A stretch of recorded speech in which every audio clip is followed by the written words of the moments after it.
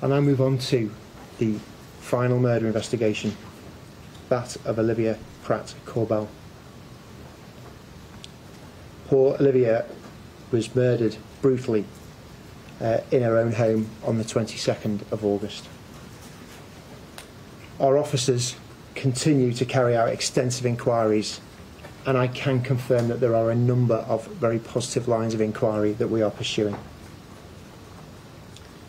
In my previous appeal, I asked for the man responsible for this brutal, callous, thoughtless attack to surrender himself to the police.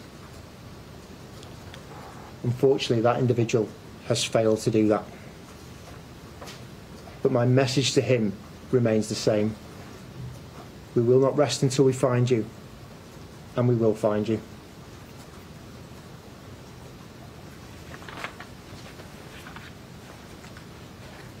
Again, as I've said with the appeals around both Sam and Ashley, I cannot stress enough the importance of community engagement in solving each of these crimes. We've had a wealth of information and engagement, and I'm incredibly grateful for that. I can confirm that the 35-year-old man who was the target of this attack remains in hospital seeking treatment. I can also confirm that Merseyside Police, working with its partners, have caused that male's licence to be revoked, and he'll be returned to prison once his treatment has been finalised. I can also confirm and ask directly for communities to give us information for the second man that was in company with that 35-year-old man.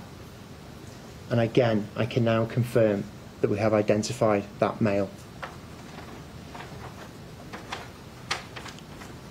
I've repeatedly asked for any information and help from our communities, and as I've said already in this conference, I am incredibly grateful for the sheer levels and volume of information that we've received so far. This level of engagement, this level of cooperation, and this level of working together simply must continue.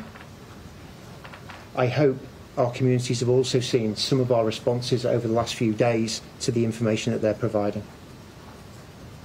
I also need to remind everybody around the MIP opportunity on our website. It's the major incident portal to upload CCTV and make contact with us directly through the MIP or indeed through Crime Stoppers on 0800 555 111.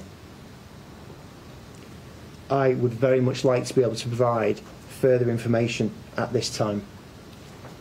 However, and I hope everyone can understand, and as I said at the start, it's simply not appropriate to divulge anything further at this stage, as these are live investigations and we cannot do anything that would prejudice the outcome of them.